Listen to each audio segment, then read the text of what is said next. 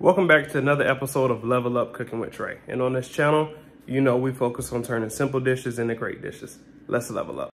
All right, guys, so for our street style corn, we're going to be using smoked paprika, restaurant style pepper, Parmesan Romano, smoked sea salt, garlic, butter, and we're going to be using frozen corn. Feel free to use fresh corn as well. Also, we're going to be using water and milk. You can substitute the milk for buttermilk as well. All right, let's get into it. So the first thing we're going to do, guys, is add 6 cups of water, and we're going to bring this corn up to a boil. So as you guys notice, I have about 9 pieces of frozen corn. This is what we'll be working with. All right, so once I get all of my 6 cups of water in here, I'm going to go ahead and go in with 1 full cup of milk. Actually 2 cups of milk, I apologize. So it's going to be 2 cups of milk, 9 pieces of cobs. And then I'm using my smoked sea salt, followed by my restaurant style pepper, followed by my garlic powder. And of course, one of my favorite seasonings, guys, smoked paprika. Not regular, but smoked. This enhances the flavor and aroma to another level. So we're going to give this a good mix until it's like a I don't know what color this is, but it's a great color. So it's going to boil, guys. We're going to bring it up to boil, and this is what it'll look like when it first starts boiling. We're going to go for 45 minutes, but the corn is done after about 20 minutes or so. So feel free to stop at 20 minutes. All right, guys, so about 30 minutes in, I'm going to go in with a half a stick of butter. You can use 1 stick of butter if you choose. I went ahead and used a half a stick because I'm going to use the other half later. But at this point, guys, like I say, the corn is done. But for me, I'm doing it for 45 minutes. All right, guys. So the next step for the last 15 minutes, I'm going to go ahead and go in with about 2 to 3 tablespoons of honey. As you know, I'm going to add this in here and let this just go ahead and boil down. And like I say, after about 15 minutes or so, this will be done. So like I say, for me, it's 45 minutes, but feel free to cut it in half. And this is what it looks like, guys. This is that boiled corn. As you can see, I don't play when it comes to the corn. It looks absolutely amazing. It's very, very good, guys. All right, so for the other 4 cobs, we're actually going to broil these.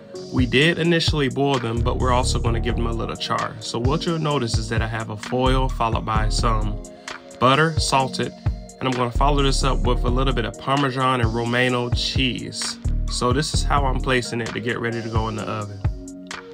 All right, so the next step, the restaurant style pepper. So we're basically repeating the process as if we were about to boil it.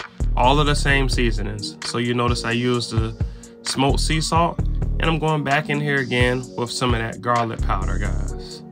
And of course, the smoked paprika. So as you know, I can add that. So this is just me layering it.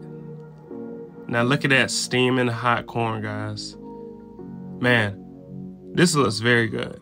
I'm telling you right now, this was a 10 out of 10 out of 10 out of 10. So at this point, I'm just layering the cobs down nicely.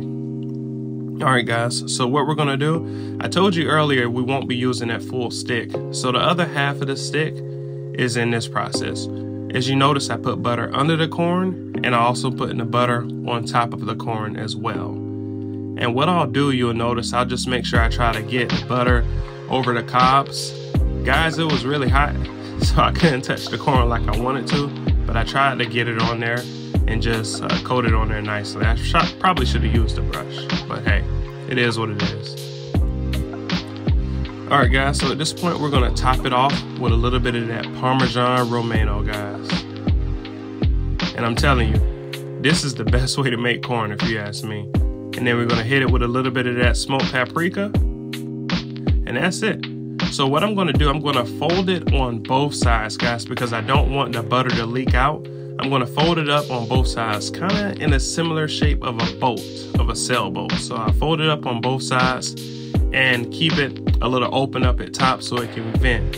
And we're gonna broil this. So that's the broiler setting for about 10 minutes. And after 10 minutes in the oven on the broiler, this is what it looks like. Stunning, beautiful broiled corn. And I will tell you guys, there was a difference between this one and the one that I boiled just on the stove. I actually prefer this one better because I like the little char. that the corn pieces had, but either way is fine. It was absolutely phenomenal. Stunning corn on the cob. Alright guys, so I'm just gonna fold this corn back up until I finish with the rest of my dinner. And it actually stayed hot just like this for about 30 to 40 minutes. For some odd reason, it stays hot for a long time. But this is pretty much it, guys. This is the stove corn that I boiled.